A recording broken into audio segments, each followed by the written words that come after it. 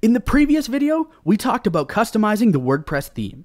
We briefly touched upon widgets, but in this video, we'll be taking a more in-depth look at widgets on your WordPress website. Widgets can add blocks of content to your sidebar and footer of your site. Widgets can be placed in any widget-capable area that your theme allows. For example, widgets can be used to showcase your most recent posts, categories of posts, recent comments, and many more things. The Widget Sub Panel is accessible from the WordPress dashboard. This allows you to edit, add, and rearrange the order of the widgets.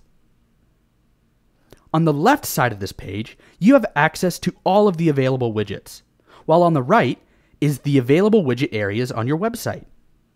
You can simply drag over from your available widgets to one of the widget areas supported by your theme.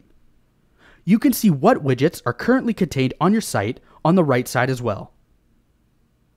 With the WordPress 2017 theme, we have 3 widget areas, the sidebar, and 2 footer widget areas. You can reorder the widgets by clicking and dragging them into the desired area in their respective widget area.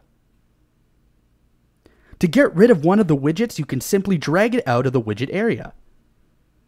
More settings for the individual widgets are available by clicking on the arrow next to the widget name. To add a new widget, drag the widget into the widget area you want it to appear on your site. You won't be able to see these changes until you head back to your site though.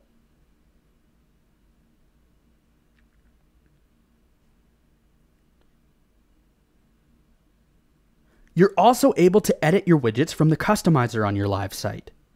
You can select what widget area you want to edit, and you'll find the list of widgets that are in use in that area. Editing widgets from the customizer allows you to see a real-time preview of what they'll look like. Open the widget area you wish to edit, and you can reorder the widgets or add widgets to that area. To edit the content of a widget, click the widget you wish to edit. You can customize things like the details or settings of this widget. For example, giving the widget a title. Or you can change how the widget is displayed. You can also remove a widget at any time by clicking the Remove button on the selected widget in the customizer. Let's now add a new widget to our footer. Select the footer widget area and then hit Add New Widget. You'll be then tasked with selecting one of your available widgets to add to this widget area.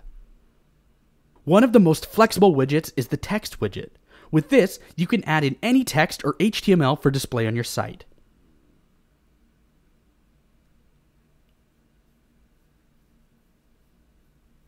Once you're happy with the widget, hit Save and Publish.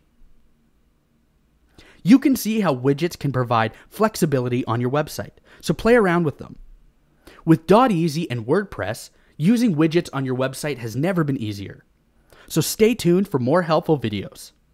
Thanks for watching.